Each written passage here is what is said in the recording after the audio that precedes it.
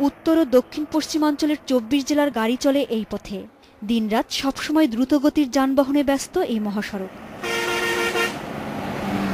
কিন্তু সড়কের মাঝে এমন বাঁকে এসে গতি কমাতে বাধ্য হন চালকেরা। বাঁকের ওপাশে গাড়ি আছে কিনা তা বোঝার উপায় নেই। বঙ্গবন্ধু সেতু থেকে সিরাজগঞ্জের হাটিকুমরুল পর্যন্ত ২০ কিলোমিটার সড়কে রয়েছে ৭টি ঝুঁকিপূর্ণ বাঁক। এ কারণে এই সড়কে দুর্ঘটনাও বেশি। গত ৮ মাসে এই অংশে ৪০টি দুর্ঘটনায় নিহত হয়েছে অন্তত ৫০ জন।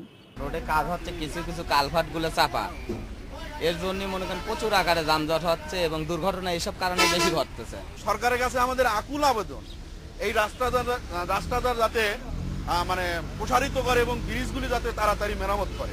ঝুঁকিপূর্ণ বাঁকগুলোকে ব্ল্যাক স্পট হিসেবে চিহ্নিত করেছে সড়ক ও জনপথ বিভাগ।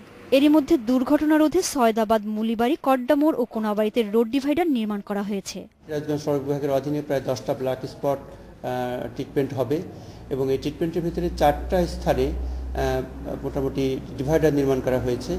আরও বাকি স্থানে ট্রিটমেন্টের কাজ চলছে। পর্যায়ক্রমে বাকি ব্ল্যাক স্পটগুলো সংস্কারের উদ্যোগ নেওয়া হবে বলে জানিয়েছেন সড়ক ও জনপথ বিভাগের কর্মকর্তা। Independent news desk.